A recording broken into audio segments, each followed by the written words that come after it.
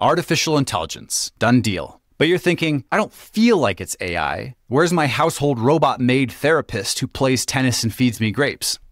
That would be AGI, Artificial General Intelligence. Before I define that, let me define the extreme, ASI, Artificial Superintelligence. Its definition is anything we can do, it can do better. Sounds like a brand. This is your sci-fi Borg god running the planet powered by a computronium megastructure built around the sun. But ASI is simply defined as it can do anything and everything we can do, but better. So the in-between is AGI, which means AI that can do anything and everything we can do, full stop. Not better, not even necessarily as good as, just that it can do anything we can do. It's general purpose. Hand it a broom, show it how to sweep, and it can learn the ropes. Put that same bot in a car and it can learn to drive. To get general, we need to package the disciplines together. NLP, perception, planning, knowledge representation, all driven by learning, shoved into a robot body, a walking, talking, seeing, thinking robot that can generally do everything, not necessarily well.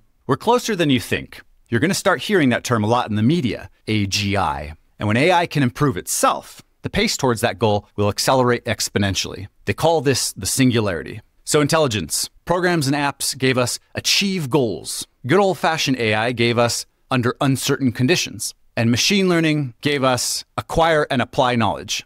And deep learning with neural networks put ML on steroids. We have AI. We're close to AGI. And then someday, ASI? To get the deep dive, listen to my podcast Machine Learning Guide at ocdevel.com/MLG. It's an audio course in podcast form that teaches machine learning. If you're non-technical, you can stop before it gets into the weeds. There's plenty of just for fun episodes.